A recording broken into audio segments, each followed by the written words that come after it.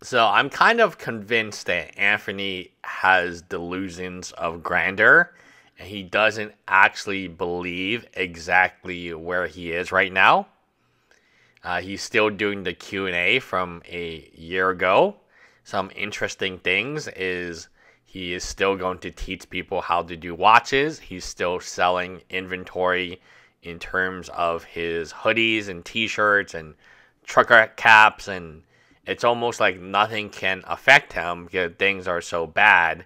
He is basically ignoring everything, almost pretending like it's not happening. It's like he maxed out one credit card, which is normal for many Americans, and he's dealing with that type of level of debt, not the fact that he stole consignees watches and his reputation is that bad.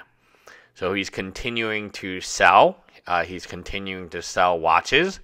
He's continuing to sell his watch university course, which again, if you want to learn how to lose $5 million in a year and a half, it might be a good investment, right? I mean, it would be a good start. He would start you on your road to losing money by charging you that much for you paying that. So he is basically gun-ho, and he is, it is awkward. It's just a little strange that he doesn't seem too worried about the massive debt. And maybe this is somebody who is ready to declare bankruptcy. This does not seem like somebody who is worried about paying off the people who he owes money. This seems like the actions and behavior of somebody who is at ease, understanding that he's going to file for bankruptcy.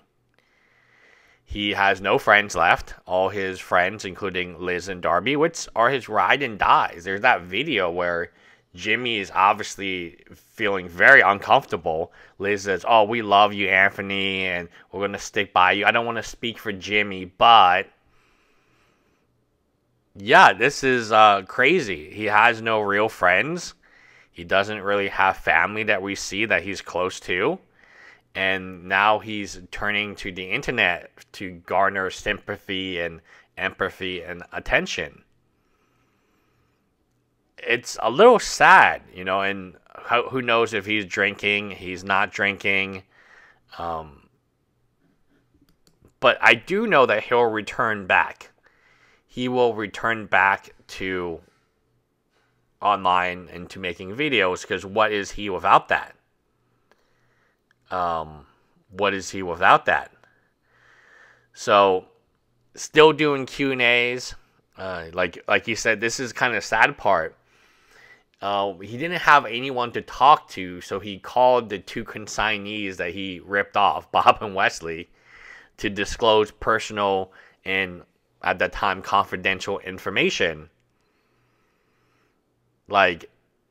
Also this, waiting for the video title, "I'm Back, King." Whenever somebody says king or queen, you know the dude's from Nigeria. Like, if you watch Social Catfish or any romance scamming channel, right? You know when they say king or queen a lot, they're definitely from Nigeria. Because that's kind of the language they use down there. It's not something that an American would use. "You are my king.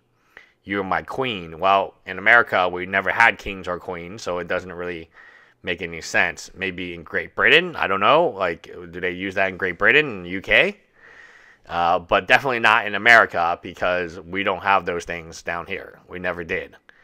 But anyway, his merchandise store, it's just kind of like business as usual. It's almost like nothing happened, and he's just kind of continuing on with his life. Where do you see yourself in 5 years?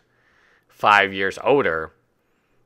Well, that's not the location that I see the coach in, but nonetheless. And he's still trying to sell his coaching program, his Watts Dealer University. And now he just wants to message direct. The last I heard of the Watts Dealer University from a person who contacted me on LinkedIn was he had made it private, and he was afraid that people would criticize his video content. And that's kind of where it is right now. So, and those are paying clients. Those are people who are paid for it. My guys, right? Very interesting. Very, very interesting stuff. Anyway, let me know in the comments below what is happening with Anthony, what is going on right now. All right. Bye, guys.